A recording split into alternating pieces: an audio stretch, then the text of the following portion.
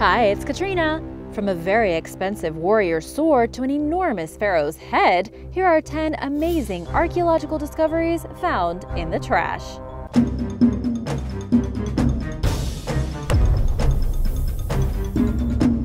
Number 10.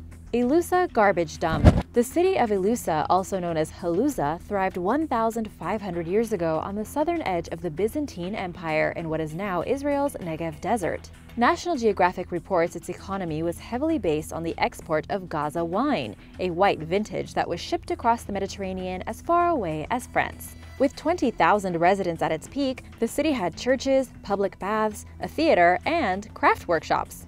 Elusa collapsed within 2 centuries of its heyday. Researchers originally theorized that its fall coincided with the rise of Islam, which saw restrictions on wine production, resulting in the subsequent decline of the city's social and economic systems that relied heavily on the industry. But they were wrong, as they learned by sifting through Elusa's garbage dumps. Historic garbage is full of treasures for us. Plus, no plastic. The dumps revealed that the city fell into decline a century before Islam came to the region. Elusa's collapse happened during the Byzantine Empire's peak. But why? A study published last year, led by zoo archaeologist Guy Bar-Oz from the University of Haifa, revealed that trash collection ended in Elusa around the year 550. During that time, Europe and Asia suffered from the effects of a series of volcanic eruptions.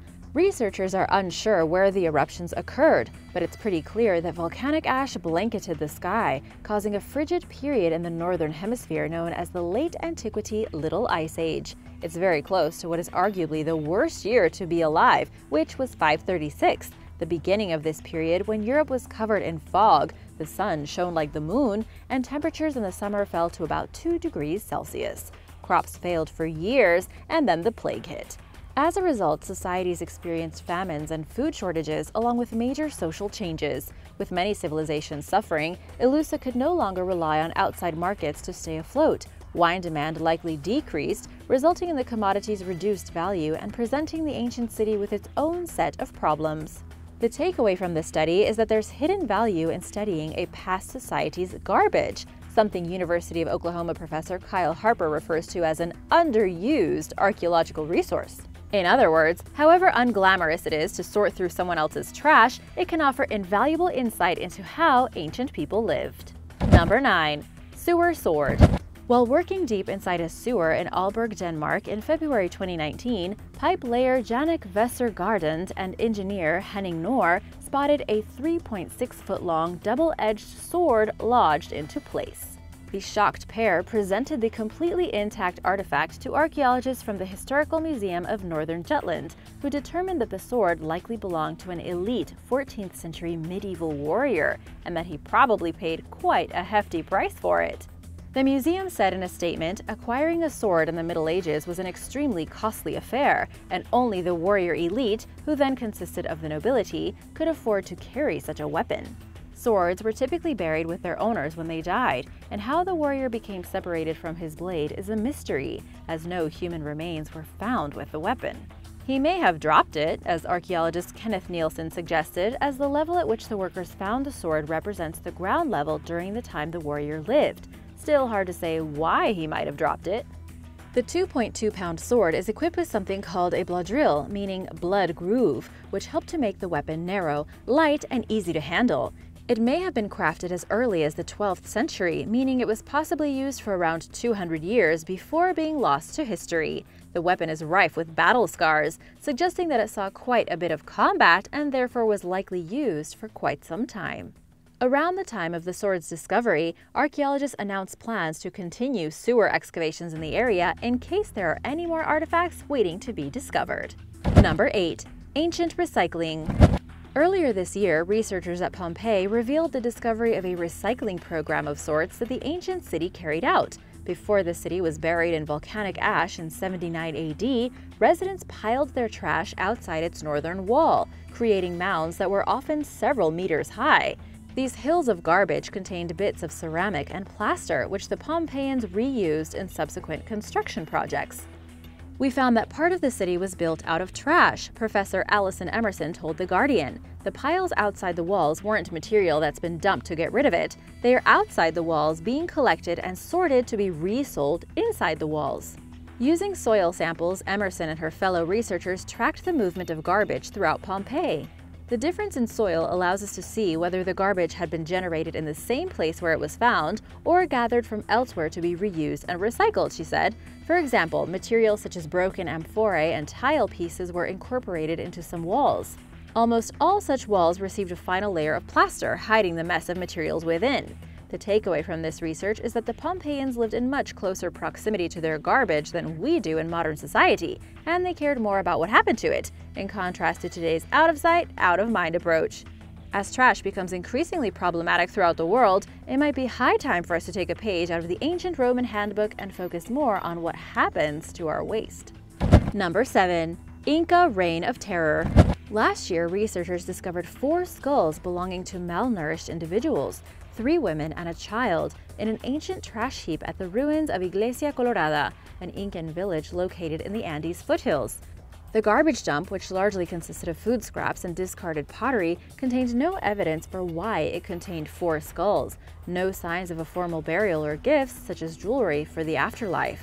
18 years later, archaeologists remain perplexed. One possible explanation, proposed by researchers Francisco Garrido and Catalina Morales of the National Museum of Natural History in Santiago, Chile, suggests that the Incas made an example out of the 4 skulls during a so-called Reign of Terror, using the remains as a warning to local inhabitants. The skulls date back to a time of Inca expansion lasting from the late 15th century to the early 16th century. While many villages likely conceded without opposition, others, like Iglesia Colorada, may have resisted being absorbed into the empire. Consequently, Inca conquerors may have used violence to intimidate their adversaries into submission. It was out of the ordinary to bury human remains with garbage at Iglesia Colorada, which had a designated human burial site. Unlike the properly buried bodies, the 4 skulls in the trash heap had holes drilled in them, indicating that they were strung up and put on display at some point in time, presumably to remind locals to be on their best submissive behavior. Number 6. Booted Man. While building London's super sewer in 2018 in a likely futile attempt to combat the city's human waste problem, which is characterized by too much human waste and nowhere to put it, archaeologists discovered the 500-year-old skeleton of a man wearing thigh-high leather boots. The remains were found along the Thames River near the Tower of London. In a statement released by the Museum of London Archaeology, finds specialist Beth Richardson explained that the man's boots are telling of what his daily life was like. Richardson said they have helped us to better understand how he may have made his living in hazardous and difficult conditions, but also how he may have died. It has been a privilege to be able to study something so rare and so personal. Fitted with extra soles and stuffed with a moss-like material, the boots may have been reinforced for a better fit or for extra protection in the cold. The man who wore them likely passed away during the late 15th or early 16th century, according to Live Science. Additionally, all signs point toward the man dying unexpectedly because leather was an expensive material at the time, and it was therefore unlikely that someone would be deliberately buried with leather boots on. Because the skeleton bears no obvious signs of fatal injuries, the man's cause of death remains undetermined. Researchers speculate that he may have fallen into the mud and ultimately drowned in the river. Based on his apparel, as well as the worn condition of his teeth and bones, he may have spent his life on the water, perhaps as a sailor, wading through water and passing ropes through his teeth. The man suffered from osteoarthritis by the time he died at 35, indicating that whatever he did for a living, his work was tough, repetitive, and taxing on the body.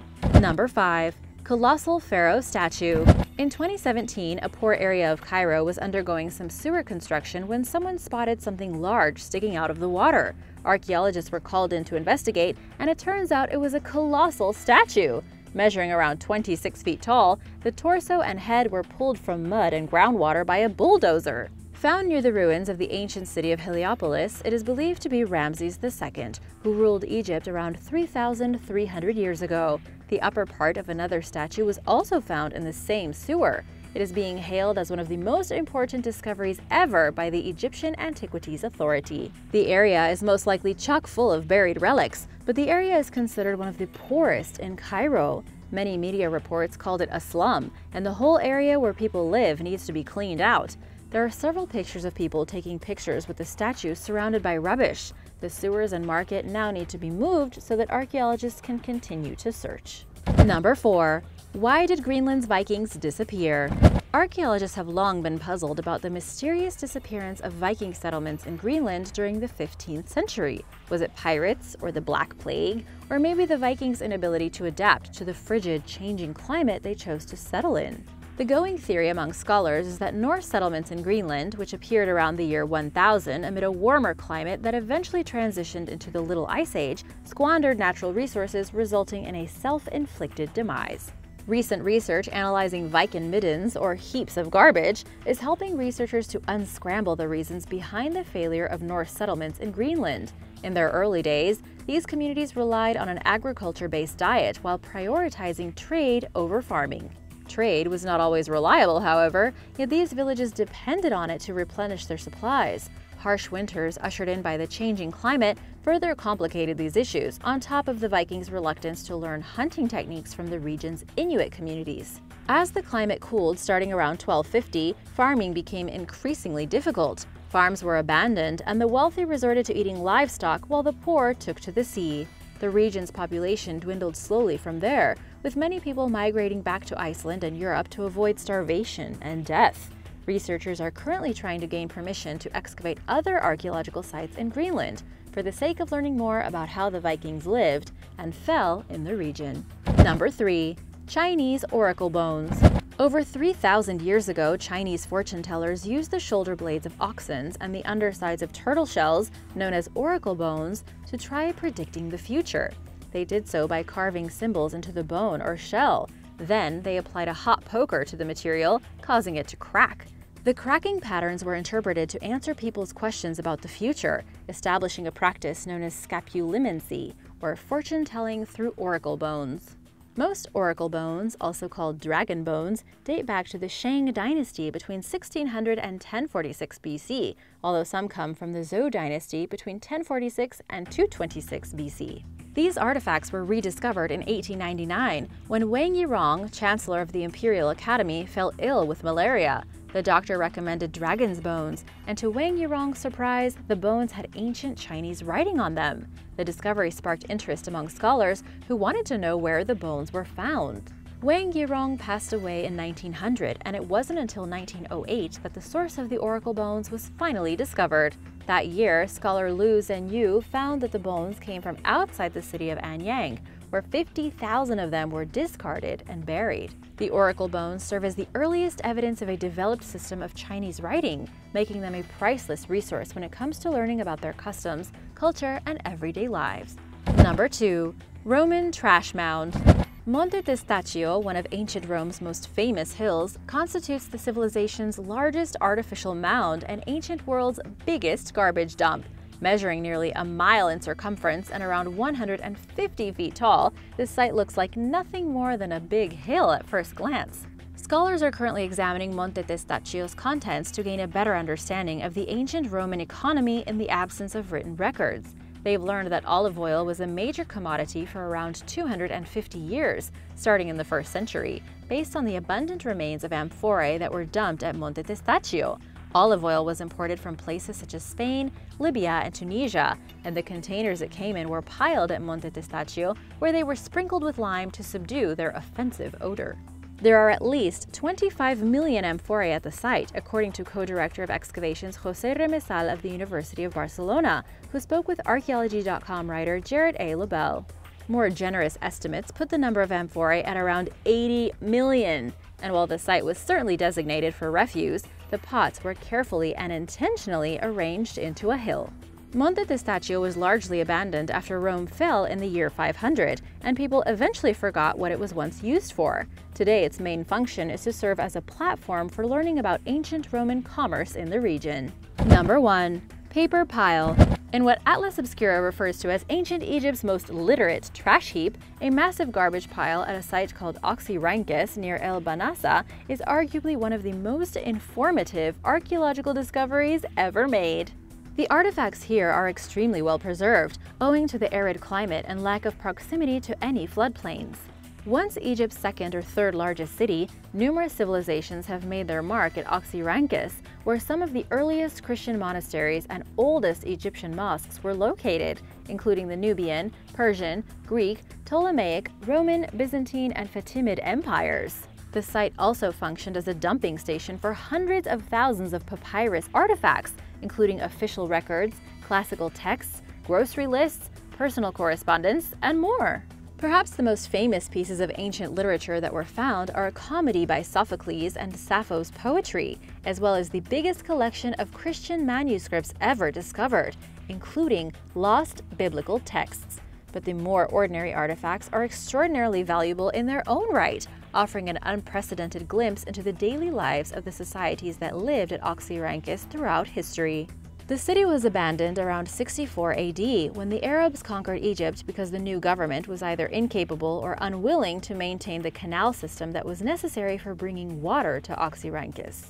For over a century, scholars have worked to decipher the scripts collected at the site, and it's estimated that they've only transcribed around 2% of the documents so far. Thanks for watching! As you know, one's trash is another's treasure trove of information. Would you like to learn about more artifacts that were discovered in the trash? Let me know in the comments below, and be sure to subscribe if you are new here. See you soon! Bye!